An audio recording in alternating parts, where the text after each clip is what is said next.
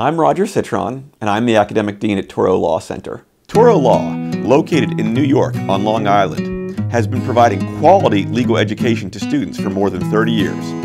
Now, we are offering a January enrollment option for qualified students who want to jumpstart their legal education. Starting law school in January has many benefits and virtually no disadvantages.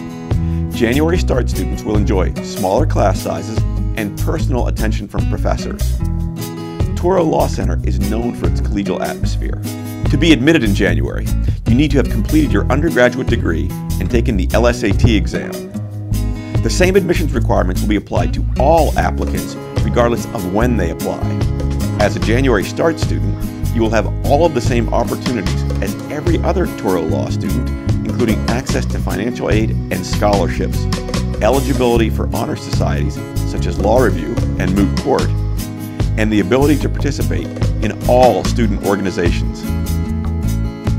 We have a vibrant and welcoming campus and provide a caring and collegial environment designed to help you succeed in your law career. You can join us too. Why wait?